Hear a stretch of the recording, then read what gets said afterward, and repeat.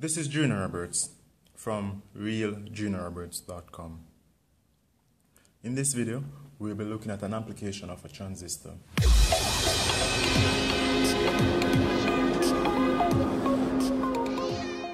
Okay, so in our previous video, we talked about some of the uses of a transistor. We said a transistor can be used for amplification purposes or for switching purposes. Now, if you haven't seen that video, I will put a link somewhere around this video for you to check that out. Okay, so here I have a circuit that I've constructed consisting of a LED, a transistor, and a couple of resistors here, and also some jumper wires, right? I also have a power source here and a multimeter. So let's begin by just checking the value of the voltage coming in from the power source. So let me turn on the power supply here and check the voltage.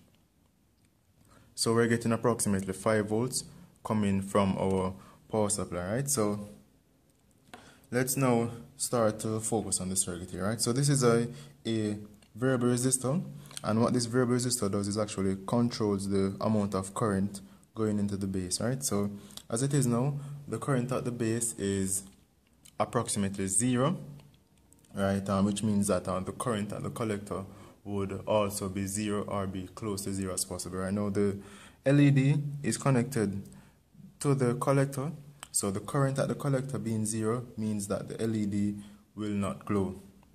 So now let me increase the current going into the base by decreasing the value of this resistor here. So by decreasing the resistance of the resistor and increasing the current, I start to get a current flow at the collector. Now that current flow gradually increases as I decrease the resistance at the base.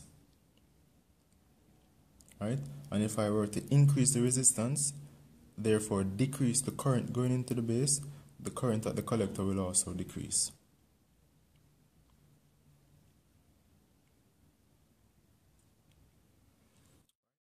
Okay, so a typical application of this circuit would be a common street light, which turns on during the night and automatically turns off in the morning. Now, the street light circuit is actually controlled by an LDR, which is a light dependent resistor, which changes its resistance depending on the surrounding light. If there was anything in this video that you wish to get more clarification on, feel free to send me out an email to junior@realjuniorroberts.com or send me a message on Facebook at facebook.com/realjuniorroberts. Thank you for watching.